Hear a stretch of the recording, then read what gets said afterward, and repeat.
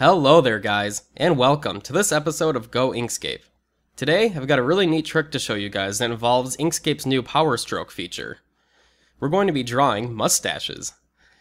The first thing you want to make sure you have is the newest Inkscape, which is version 0.91. Go ahead and get that open, and let's get started.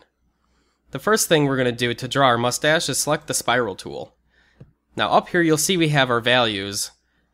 This is the special combination we'll be using for our mustache shape. The turns is 0.9, divergence is 2, and inner radius is 0.18. Now go ahead and select the screen and draw yourself a mustache. Now you can hold Control to lock the angle as well. You see that's actually a very good start for the shape, so we're going to go ahead and use this. Now what we need to do next is go to Path and Path Effects. The Path Effects pane will open up over here to the right. Now go ahead and click the plus icon. What we want is Powerstroke, so select that and click Add.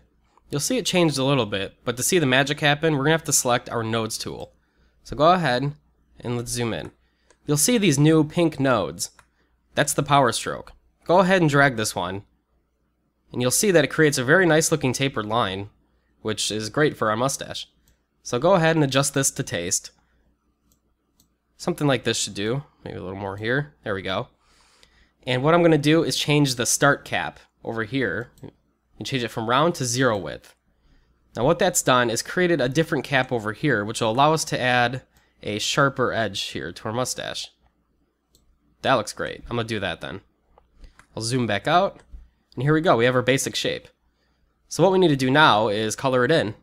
So go to Object, Fill and Stroke. Go ahead and add just a black fill, should be just fine, and remove the stroke. So now what we can do, with our mustache selected, we can go up to Path, Object to Path. What this does is convert our Powerstroke into an actual object. So we can select the Nodes tool, and we see all of our nodes here. The thing I wanted to address is that sometimes you can find some of these jagged spots, like right here, and usually there's a node that's the culprit of the problem. You can actually just go ahead and delete that, and it already looks a lot smoother. I'll go ahead and just try to delete this one too. You see it doesn't do anything too damaging to the fundamental shape. We'll try deleting that one. Yep, looks good.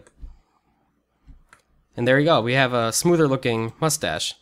We can actually go ahead and adjust some of these nodes too to make it look a little more realistic, a little more mustache shaped. Something like that should be just fine. And once you have your mustache all fine-tuned, you can go ahead and hit Control D to duplicate, Control and drag to move it to the side. And now we can head up to this flip icon, and we can flip our object horizontally. Now go ahead and hold Control again to drag it, and there we go. There's our mustache. Looks pretty good, right? I'm going to go ahead and export this and see what it looks like. Remember, we don't just make videos. You can head over to goinkscape.com for daily tips and tutorials exclusively for Inkscape. Thanks for watching.